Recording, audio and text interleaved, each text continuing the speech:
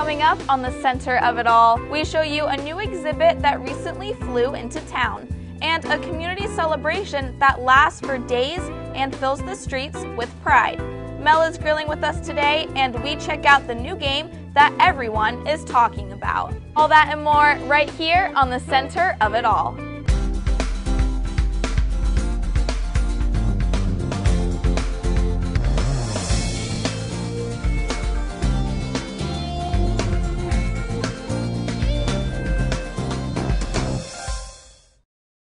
Good morning and thank you for joining me. This week we are in studio today because I can't handle the heat and the humid weather we've had the past couple days.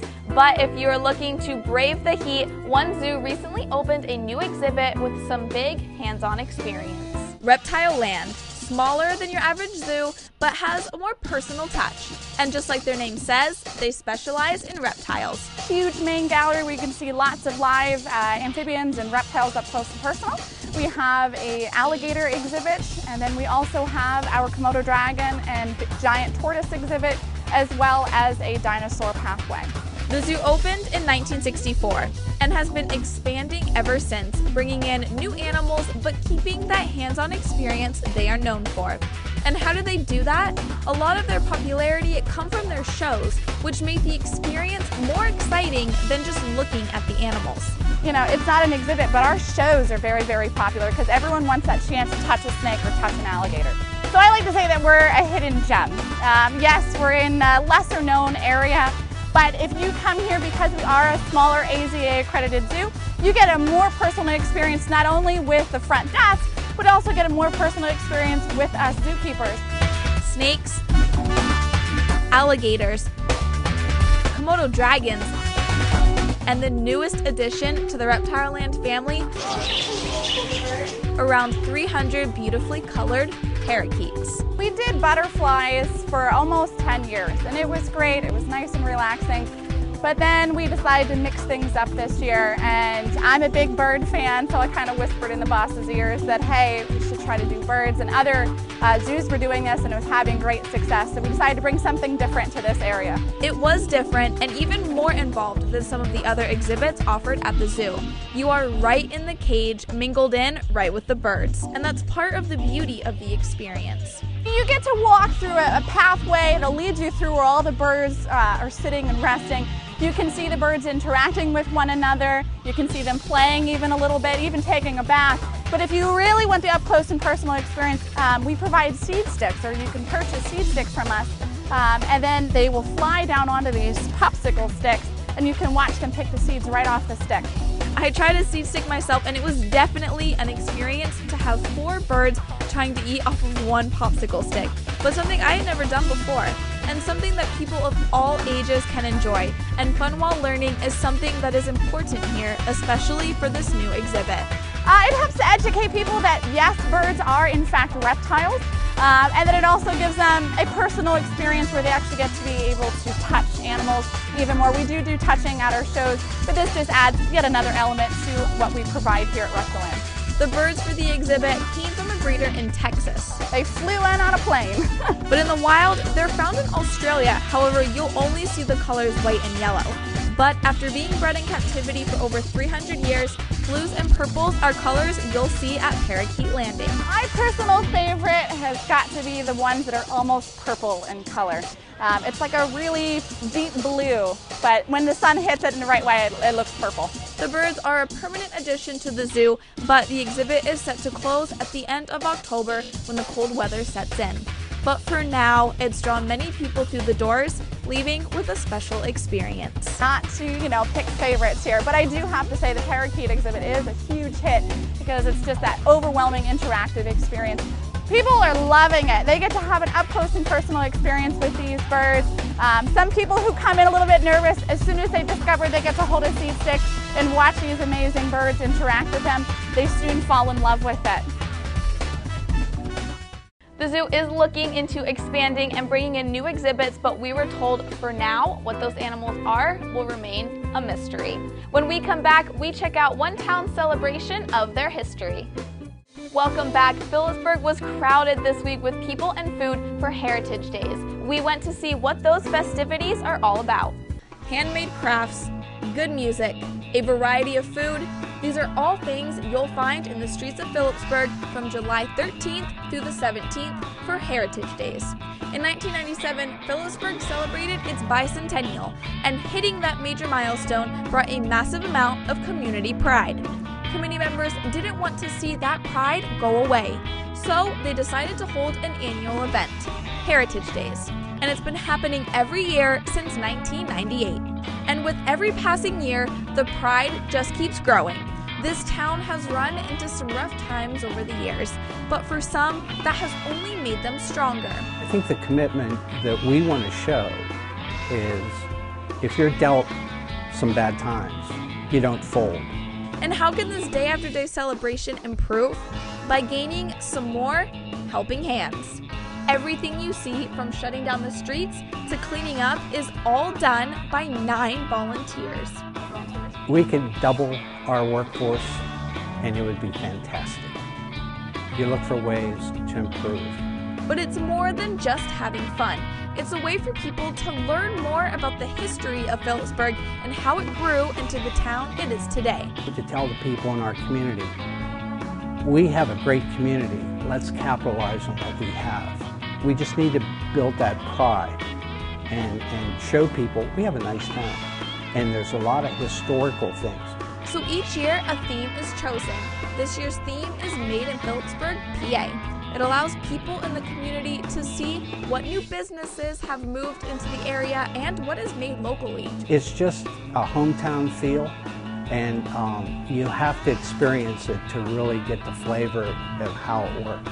The town may be small, but they still manage to put on a big show. If you like food, we have a huge selection of vendors. Things like cheesesteaks, hot dogs, kettle popcorn, cotton candy, and table after table of handmade items like candles, jewelry, clothing, and everything in between. The celebration ends with a parade on Saturday, including over 16 bands from places like Virginia and Maryland. Sunday holds a car show and a hero race. This year, the money raised during the race will go towards a fund to support first responders and military who suffer from PTSD. And as it was put, Heritage Days is a homecoming. People who have moved out of town return back to the area to enjoy the celebration of Philipsburg. We were told that there are even some weddings held during Heritage Days. I love that. I love seeing the community getting together and promoting our town. Which is exactly why Heritage Days was created, to keep that community pride strong, and that's what the people of Philipsburg are doing, by remembering their past, but always looking forward. Can't live in the past, but let's not forget our past. And what better way to do that than with great food, good music, and celebrating the heritage of Philipsburg. Despite the rain and the hot and the humid weather we've had the past couple days, there were still plenty of people out showing support for their town. When we come back, we head indoors and into Mel's kitchen. Welcome back to the center of it all. This week, Mel is grilling up a burger that isn't made with beef.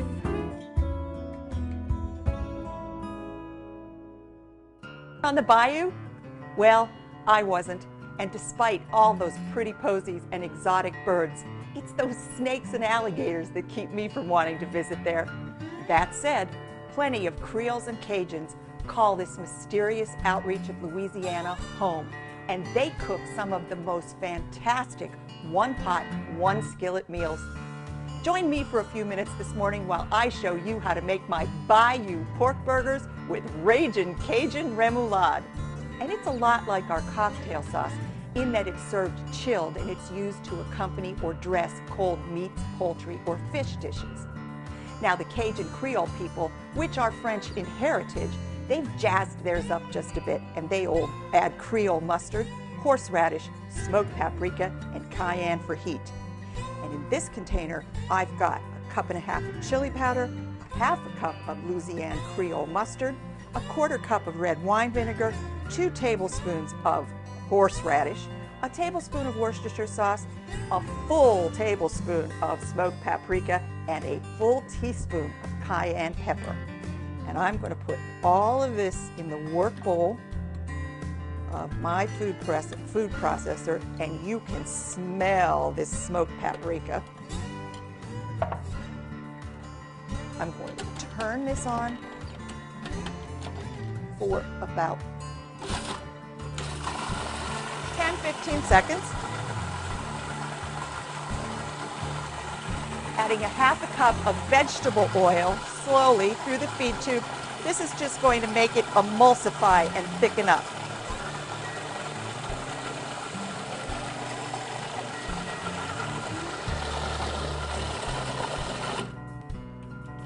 This looks perfect. Perfect. It's glistening and it's thick. I've transferred my remoulade sauce to the bowl, and I'm going to add almost a cup of fresh parsley. Just picked that out of my garden this morning. Almost a cup of diced celery. About a half a cup of green onions. And about a half a cup of white onion. Give this a really good mix.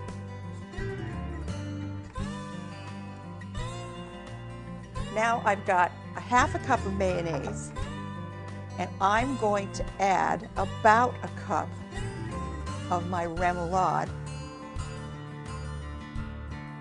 This is classic Creole remoulade. We're making it Cajun by adding some mayonnaise to it. And I'm just going to stir this together. This is going to be the topping for our pork burgers. Looks wonderful, smells wonderful, nice and creamy, great texture. Now what I'm going to do is I'm going to cover this with plastic wrap. I'm going to put it in the refrigerator. I'll tell you what I'm going to do with this a little bit later. I'm going to put this in the refrigerator, and it's time to put our pork burgers together. These Bayou pork burgers are a lot of fun to make. And a pork loin left untrimmed when ground has just enough fat on it to grill up a thick, juicy burger that will rival any beef burger that you've ever eaten. I've got 1.5 pounds of tenderloin. I've left all of the fat on the outside of it, and I've cubed it, 1/2 inch, 3/4 inch cubes, no rules there. I'm going to put all these in the work bowl of my food processor. And a food processor is a wonderful way to grind all of your meats. I grind a lot of beef in my food processor as well. Put the lid on.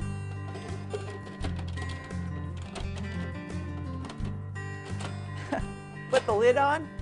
We're going to use some rapid on-off pulses. I use about 25 or 30.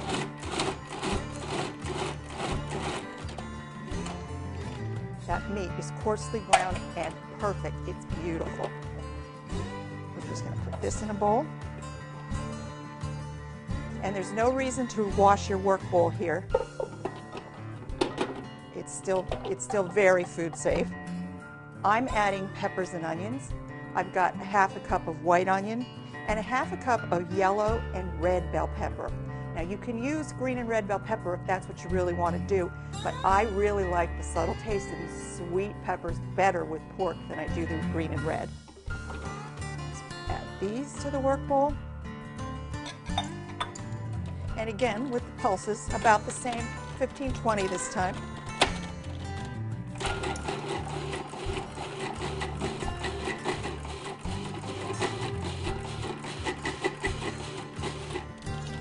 Vegetables perfectly minced in a short period of time. Just add these. Meat.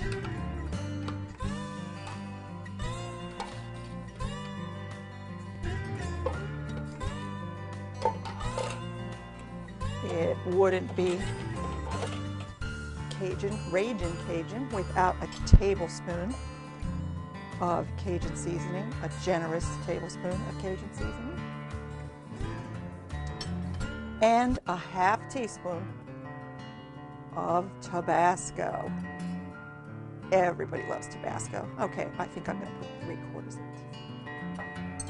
Now girls, don't wear your jewelry when you're making these. There's only one way to mix this meat, and that's to put your hands in it. Looks pretty, smells delicious. Want to get it really thoroughly mixed. This takes just a minute or two. Now, it's going to feel a little bit looser than a typical hamburger mixture, but do not fret, and do not be tempted to add an egg or breadcrumbs or any kind of binder, because there's one thing about pork. When we turn this into 4 even-sized patties, it is going to cook up on the grill just like a burger will. I've got 4 beautiful pork burgers here. I'm going to turn my stove on to medium-high heat.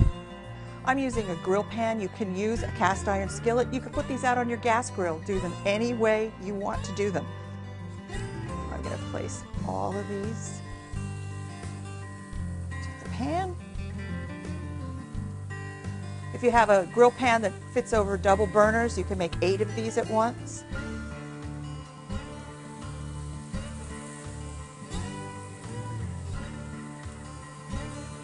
And I'm going to let these cook for exactly 6 minutes per side, turning them only once. Exactly 6 minutes. They'll be perfect when they're done.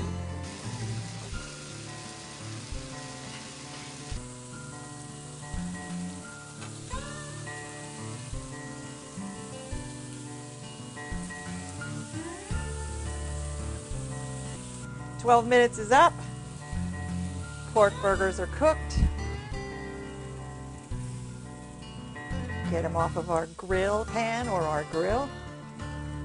Let's head over to the counter and put these babies on some buns. So what did I do with the rest of that remoulade sauce that I made? Well, I stirred in some mayonnaise, and then I chopped up some Holy Trinity: celery, onion, bell pepper. I tossed it all together with some cooked pasta, and I made some Holy Trinity remoulade and Creole macaroni salad to go with our Ragin' Cajun pork burgers. For these and all of my recipes, just go to my website.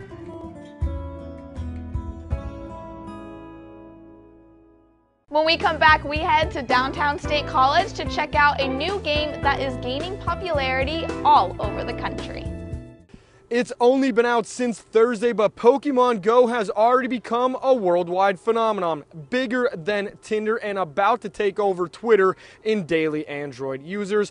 I'm no Pokemon master, so I'm out and about to find out who's catching them all. Wandering after, fictional characters on your screen, but everybody's doing it. So like everyone's just like, hey, how you doing? What team are you on? And it spans so many generations with when Pokemon first came out as a cartoon show and when it first came out on like a Game Boy, and it's just continued on. Everywhere you turn, from the Lion Shrine to your office to the old main lawn, Pokemon Go has adults and kids alike addicted to their phones. As soon as you raise your phone up, Pokemon Go, I think the Penn State community can definitely benefit from it. I think the biggest reason that this is so successful is that a lot of people are finally getting that kick to get off their butts. Exactly. This isn't your grandma's Atari. Heck, no one batted an eye as you played Words with Friends or became a candy-crushing crusader on your mobile. For once, we could say it's good that we're addicted to our phone. It's not those type of video games where you can sit in at your TV and play at home for hours and hours a day. You actually have to go out, walk back and forth between the live area and all the way to East Hall to go catch a Pokemon, reload on Pokeballs, and it's like a whole bunch of gyms and stuff that you can go to. Out and about looking to make a catch or battling at one of those gyms is where you meet the people. And I found someone who has turned this into a professional resource doing just that. One of the really good things about this game is that the community that you get introduced now is really it's diverse. So I'm an engineering major here at Penn State, but then I've gotten to meet doctors, people who are sociology majors, people who are just up here to be up here, people who have traveled the world. Everyone plays this game now. Yes, there are always concerns in the digital age, but your biggest question should be, what team are you? I was originally going to do Mystic, but I don't know, they're just kind of eh. And then Team Instinct sounds like a brand of axe, so I'm like, all right, Valor, that sounds good. I still don't know if I could see myself trying to catch them all. Andrew, don't be a lame. Get this Pokemon game. Listen, Andrew, the world is counting on you to get this game, so please, do your best. Do your best to make us proud of you, man. I was never a big Pokemon fan, but the game sure does look like a lot of fun. I guess I could break down and download it. What the heck?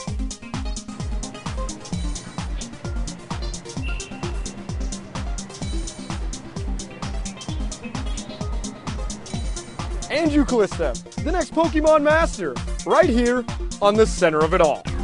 Once people start playing, they start to get addicted. While some people were out looking for Pokemon, we went to Center County Paws to visit some kittens who are looking for their new home. Thank you, Alicia. Over here at Center County Paws, time for our pet of the show. Once again, joined by Chris Faust. Chris, we got two really great girls here with us today. They're so rambunctious, they don't want to stay on camera. We could let them go off camera, but this right here, this is one of the main draws this week. This is Brooklyn. She is an adorable 10-week-old little girl. She is at Paws with her sister Aziza. Brooklyn is the calmer kitten of the two. She's going to let me hold her for just a little bit more, and then she's going to want to get on the floor and play. But both Brooklyn and Aziza were found abandoned when they were just very tiny, and thanks to the Paws Nursing and Orphan Kitten program, they came to us. Our foster families bottle fed them. They both are 10 weeks old, and they are ready to find their forever homes. Well, we could let Brooklyn get down. She seems to want to get down and play. And of course, I said we had two girls here. One of them is Aziza, and she's having tons of fun with her balls down on the floor. Aziza is very energetic. She is all kitten, all play, lots of energy, but she does enjoy snuggling and cuddling when she finally calms down. And I highly recommend if anyone brings home a kitten, it's much easier to bring home two than one because they'll entertain themselves. Well, I can't help. I'm not looking at the camera. I can't really look at you. I'm looking at all the fun they're having, and I'm kind of jealous right now. I wish I was having that much fun, you know, just hanging out, you know, but some of us have to work, Chris, yes, right? We do. We have to work. Kittens grow up to be cats, and there we are. But before they're cats, they're kittens, and yes. Right now, Center County Paws, if you're in the market for a kitten or you want to give a kitten as a gift, now is a great time to visit Center County Paws. We have a great promotion, the Kitten Days of July, going on at Center County Paws. Thanks to a generous donor, all kitten adoption fees have been waived for this month. Normally, it's $80 to adopt a kitten, but for the month of July, I would recommend you come to Paws because you won't have to pay an adoption fee. And after their adoption, the forever family receives a complimentary exam that they can use at their own vet's office. Well, that is why we do the pet of the show, to get the great word out like that. It's a tremendous deal. Stop on over at Center County Paws, and also if you're not in the market to adopt a dog, a cat, a kitten, or a puppy, they could also use donations anytime. Stop by, and how about the local pets in Center County? For more information, visit centercountypaws.org. That's everything for this week's Center of It All. I'll see you guys next time.